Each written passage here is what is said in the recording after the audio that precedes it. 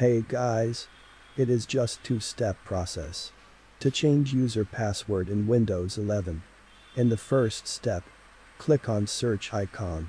Type control panel. From the search results click here to open it. On this window, click on change account type. Then choose the user you would like to change. Now click on change the password. On this Windows, you can set new user password. Firstly, type current password. And then new password. Click here to change new password. Now this is very important step. Click on start menu. Select account. And click on sign out. Enter with new password. On the other hand, simply type Ctrl plus Alt or plus Delete keys at the same time. Then click on change password.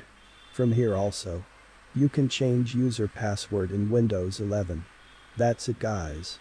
Don't forget to like and subscribe.